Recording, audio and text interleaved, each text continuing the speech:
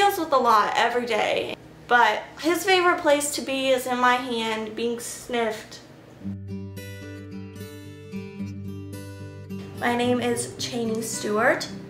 I am originally from Gahanna, Ohio.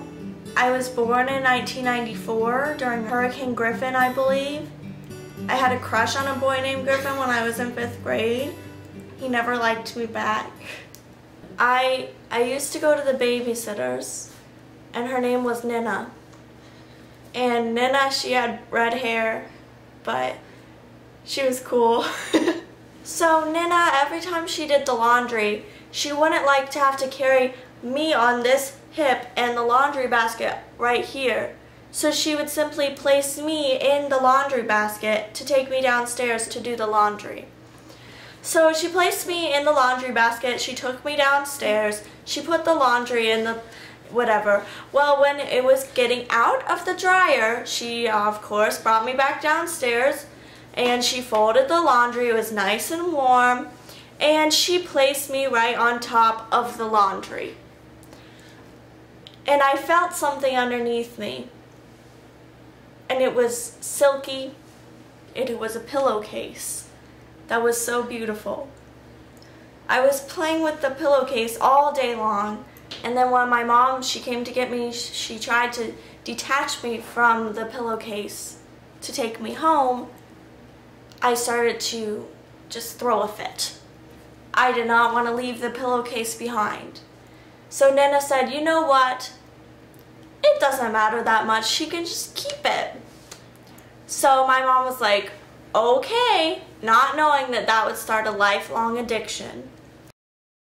People, let me tell you about my best friend. He's a warm-hearted person who loved me till the end. People, let me tell you about my best friend. He's a one-boy cuddly toy, my up, my down, my pride and joy. People, let me tell you about him. He's so much fun, whether we're talking man to man or whether we're talking son to son, 'cause he's my best friend.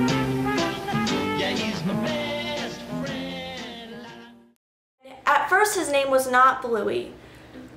His name was Uh-Oh, because whenever I would lose him, which was often in my younger days, my mom would say, uh-oh, and I would say, uh-oh, so that became his name. Well, then I got more mature. I named him Bluey after his color. So I've known about Bluey since like my middle school years, but it never really like clicked that it was actually a thing. I just kind of thought it was something everybody in our youth group like made fun of, kind of. But then like my first actual interaction with Bluey was like my senior year of high school. We went on this like spring retreat for church. We were about to go to a retreat, and well, Cheney lives right next to the church, but she forgot Bluey and she like sprinted home almost crying because she could have forgot Bluey but didn't. I saw her like sniff it at night in the cabin, or like on our way to the retreat she would sniff it, and then like she was always holding on to it, and if she didn't have it at like a certain activity she got like really stressed out and everything. He used to be a lot bigger, and he was like a full-size blanket at one point, and now he's just like a little scrap thing tied in a knot that smells like dust. Over the years he's gone through a lot. One time I was cutting through my neighbor's bushes, which were thorny, into her yard, and Bluey, he got caught on some of the thorns in the thorn bush. And so I just remember I was standing on the other side of the bush. I remember seeing him tangled up in the thorns. And man, it took a lot to salvage him that day. Since then, he's gone through discoloration. He's been attacked by a lot of dogs. I would lose him all the time. I lost him in Walmart and antique stores in West Virginia. We have to go back and get him when we were in Ohio to West Virginia because I left him in a Walmart there. So that's been like really scary for him emotionally. Bullying has been a big part of his life. My friends, they hate him. They think he's so weird. My boyfriend's really jealous. In middle school, when I first heard about Bluey, I was like, oh, well, that's kind of weird. Like, that's actually kind of really gross. She always wants people to sniff him, and he doesn't smell all that great. Some people, they say he smells like a dog. Some people say he smells like dirt. like dust. He smells like dust. To me, he smells like love. He smells like hope, comfort, home. This is Bluey. He's in physical distress right now. This part isn't even really Bluey. The only remaining remnants of the original piece of fabric that I called Bluey is right here, these strings here. Some might call this the ruins of Bluey. I call this the heart of Bluey. About a couple years ago at Christmas, my mom noticed that Bluey was coming to an end.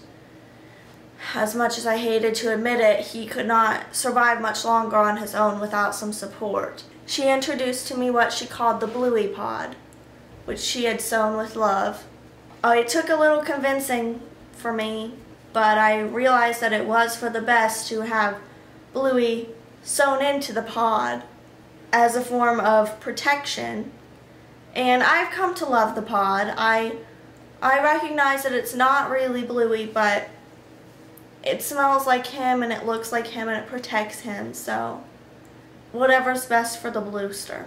I don't plan on taking Bluey into marriage because I realize that that's a lot of baggage, so I plan on keeping him until I find the one and the one proposes to me and puts a ring on it, and then I will have him sewn into my veil, probably right here. I can show. I'd like him to be like right here, and then the veil flowing from him. And then I will put the veil in a box so that my husband won't get jealous.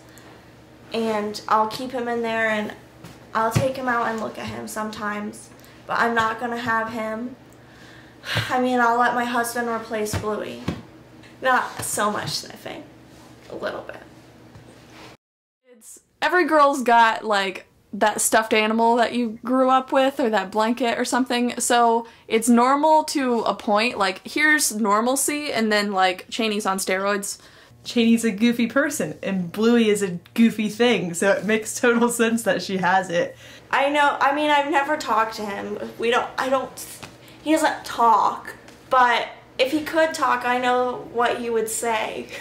He would say that he has had to go through a lot being my Bluey, but the contentment that he feels when he's right directly under my nose makes it all worth it.